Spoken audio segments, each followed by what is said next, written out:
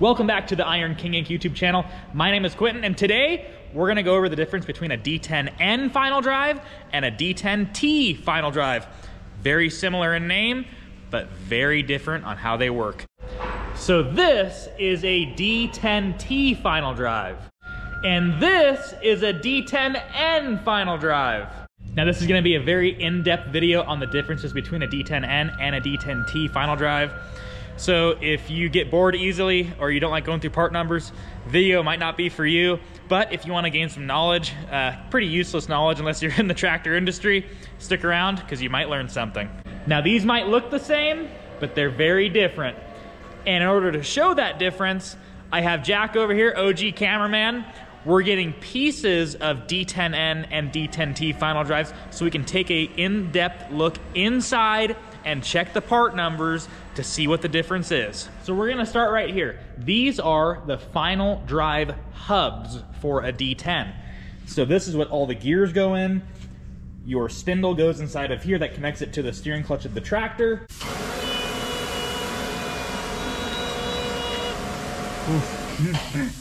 Just kidding.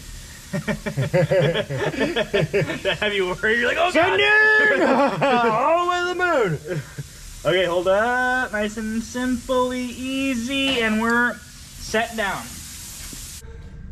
This is basically where everything works. Everything moves inside of this planetary housing.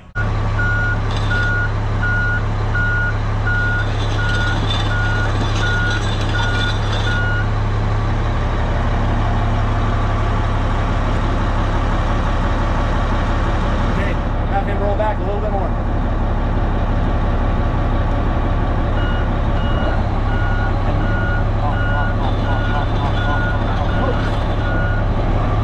Now, this is where you gotta be really careful. Very similar. They're even the same part number, but they are not the same. Check this out. This right here is a D10N final drive, a 110-26-64. If you look closely inside of here, you will notice it's cracked. Broken here, broken and welded here. This whole ring is cracked. Now this one, same part number, 110-26-64, so they're interchangeable, but you look inside, and what do you notice? More ribs. Way more ribs.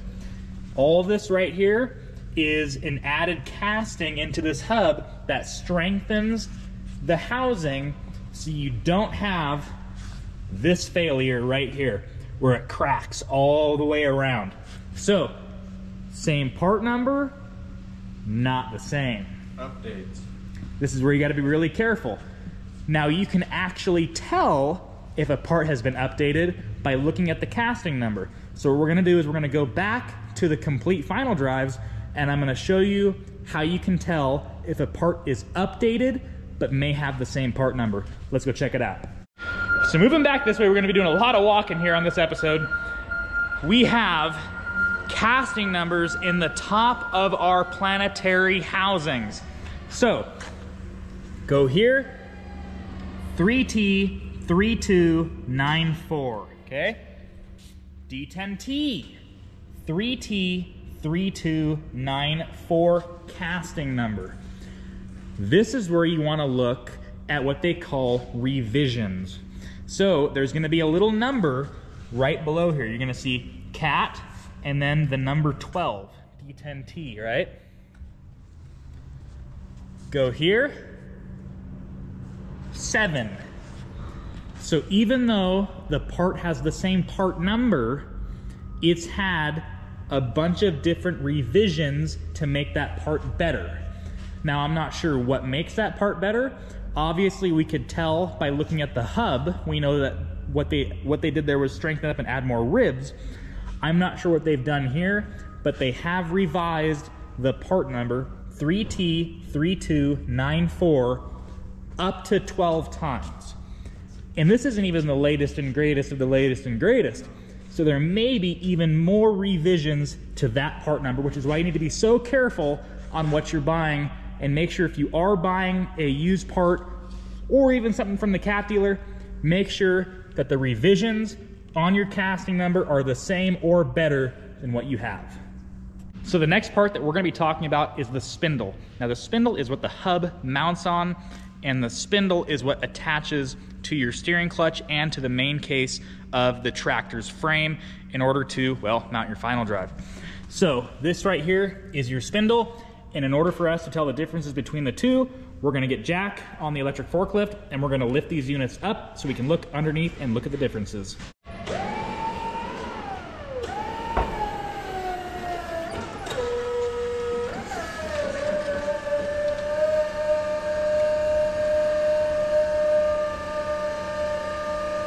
All right, that should be good.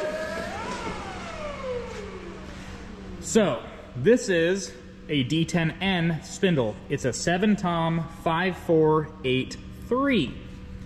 That is a D10T spindle, and it is a 3274420 part number.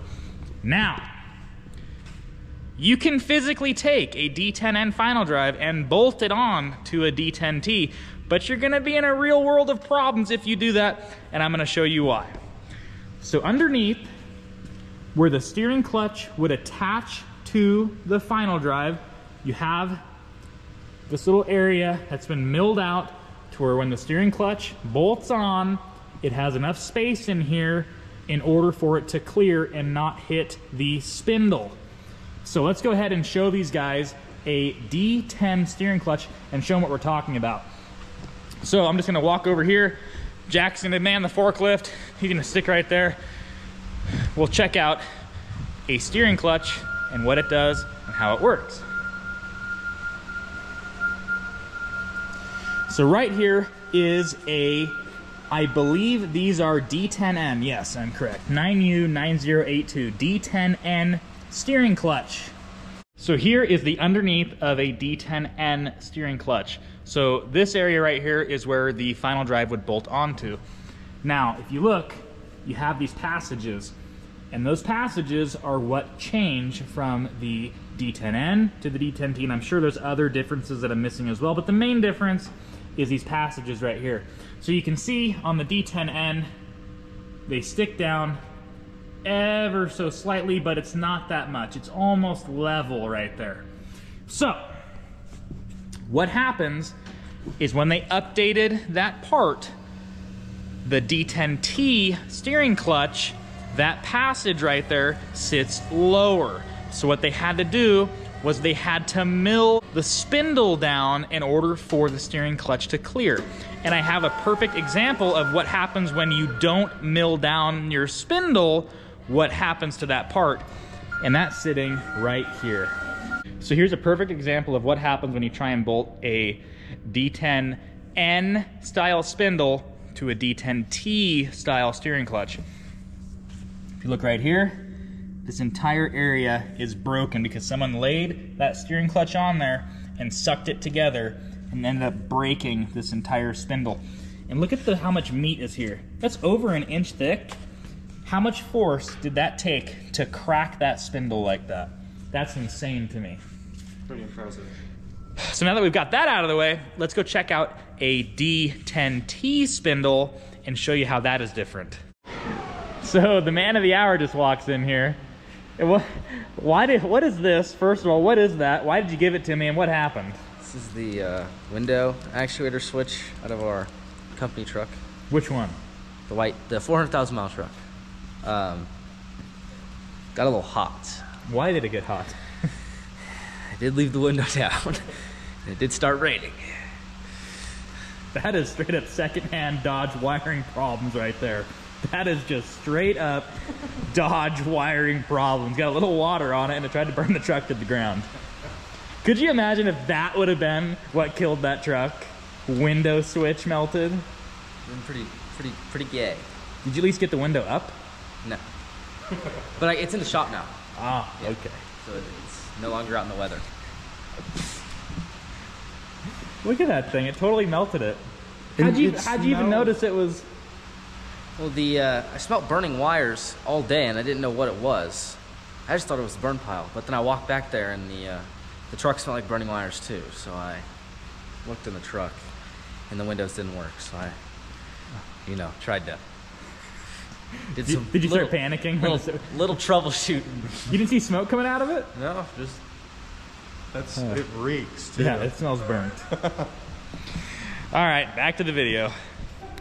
This is the perfect time to remind you guys to buy Iron King Inc. merch on the Iron King Inc. merch website. We have new shirts, hats, beanies, everything you need if you want to rep Iron King. Go to the store, check it out.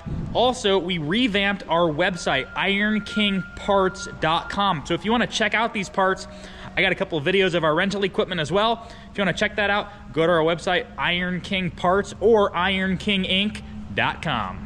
Okay, so here we have the D10T final drive. Let's check out that spindle.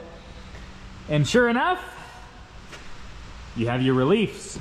So the D10T steering clutch sticks down farther, and in turn, the spindle needs to be milled down in order for that steering clutch to fit. And you can see where this is milled right here, where that old one was cracked, because they tried to stick that steering clutch on there, suck it together, and that's where it broke. That's why you gotta be so careful on what parts you can reuse and what you cannot reuse, right? That's correct. And I've learned the hard way. I'll be honest, I'll be the first one to tell you, I have learned the hard way so many times, but I learned the hard way so you don't have to. A D10N and a D10T final drive, yes, very, very similar. The tractors even look the same, but that part, not the same. You gotta know what you're doing. At least I hope you gain some knowledge. I learned the hard way, so I've known this forever. And I hope you're not too bored with that. I have fun doing these videos and kind of explaining the differences between these parts because it's what I do all day, and I feel like I haven't been able to tell anyone. So now I'm telling you, my viewers. I appreciate you guys watching. If you got any questions or concerns, did I say something wrong? Do you know something more than I do about these final drives? Let me know in the comment section. See you in the next one.